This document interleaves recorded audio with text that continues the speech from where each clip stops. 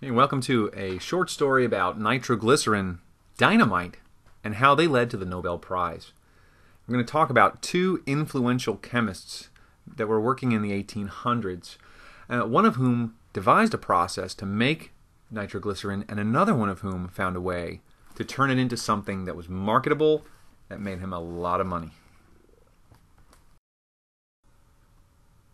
So let's begin with the first of our two famous chemists from this story, Ascanio Sobero.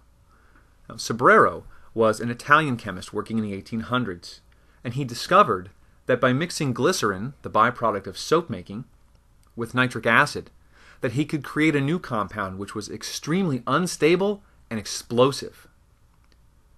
This compound is known as nitroglycerin, and it was made by using nitric acid in a condensation reaction with glycerin. This reaction creates 3 molecules of water and 1 molecule of the trinitrate ester, nitroglycerin. This is the explosive substance that Sobrero created.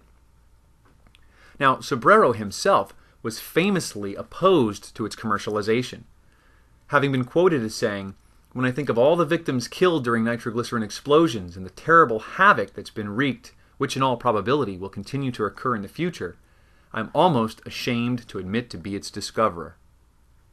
So Sobrero was adamantly against commercialization of this product.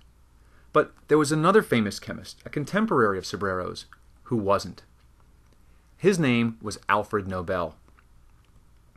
Nobel took nitroglycerin and took some business savvy and mixed the two together and found a way to stabilize nitroglycerin, packaging it into sticks, which are commonly known as dynamite.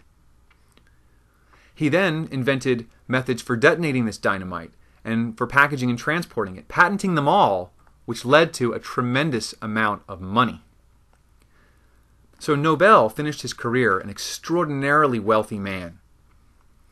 But there are indications that he did suffer from some moral conflicts regarding all the damage that had been caused by nitroglycerin over the years.